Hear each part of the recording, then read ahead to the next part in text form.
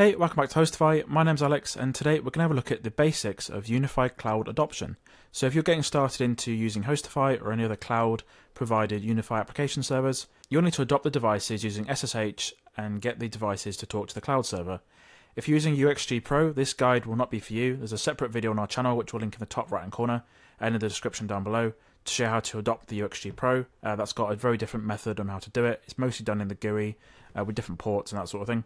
So for the basics of UniFi Cloud adoption, you'll have to SSH into your UniFi access point, give it the URL and the port number for your controller, and you can go from there, and then you have to set the setting form and you can log into the controller that way. So in this video, we've got a UAP AC Lite that we're going to adopt to our HostiFi powered UniFi controller, and we're going to show you how to do it. So first thing to do is find the device IP address for your UniFi AP. Now, I've got a TP-Link Armada router set up, plugged into a UniFi switch, and then off that UniFi switch is my UAP AC Lite. So what I'm going to do is go to the client section of TP-Link Armada. Obviously, if you've got a UXG router, this will pop up by itself. If you've got a third-party like ISP provided router, you'll have to log into that device, look at the DHCP clients, and get the IP address for your AP. So I know that one of these two is going to be one's my switch and one's my AP. So at the moment, my switch is on 0.3. So my switch is already adopted to the controller. So I know that 0.2 is going to be my UniFi AP. Again, if you've got a UXG Pro pre-adopted to your UniFi controller, you don't need to do any of the work. It's like it's pretty magically, it will, as soon as you plug a UniFi AP in, it will get DHCP off the UXG Pro. The UXG Pro will then pass down the cloud adoption details to that UAP, and then it'll just pop up in the controller. Sometimes it might not be on the specific site you're using, so sometimes if you plug a UniFi AP in, it might not always go on the same site as the UXG Pro, so just bear that in mind. If you're not seeing a device pop up immediately, that might be the problem. Go onto one of the other sites, check the device is in there. If it is, you can move the device to a new site, and then you can go from there. So I've got 0.2 is that UniFi AP I've got. What you can do is go directly to the terminal of your macOS device or the PuTTY of a Windows device. But for the purpose of this video, what I'm going to do is use the built-in debug console from the UniFi switch.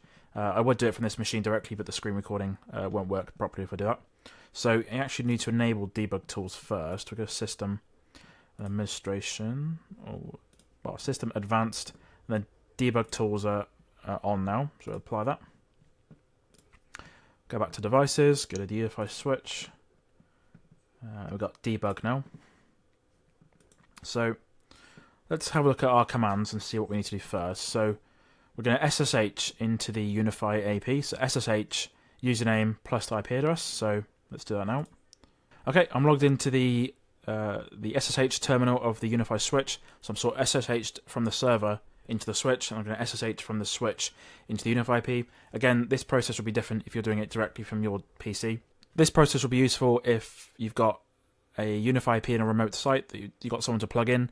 There's already a switch adopted, not a UXG router, and you can SSH into the AP directly from the switch, which is quite cool. So first command is to go SSH and then UBNT at the IP address for the AP, which is 192.168.0.2. Going to hit return on that, and it's going to say there's a fingerprint. Do you want to continue connecting? We can press yes. Password, because it's a default, it's on default software, will be UBNT as well. And then we're into the UAP AC Lite. Let's see what's next on our commands. So we've put the IP address in, we've put the password in, and then we're now logged into the device. Again, same process on Windows. And then the next process is getting the device adopted.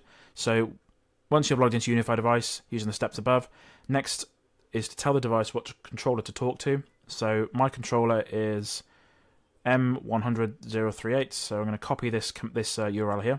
So I've got my URL saved from my UniFi controller. So we have to do set-inform HTTP. Remember to use HTTP, not HTTPS, and then 8080 inform. So we're going to do that now. So copy that in. I'm going to get rid of the, I'll put 8080 in there. Going to change the S to a P, Get rid of that. And we're going to put in front set-in-form. And then I'm just going to double check there's nothing else to do. And then /inform. Okay. After the 8080. /inform. Hit return. Adoption request sent to the server. And we can already see that the UAP-AC Lite is ready to adopt. Let's just check what we need to do now. And we can set the state inform. So if we go back a page and click adopt. Click adopt device. That'll go through the process. The UniFi device will go from solid white, it'll go solid blue once it's adopted the controller. So let's refresh that page. It's adopting now. So after a few minutes, the UAP-AC Lite has now gone to online status.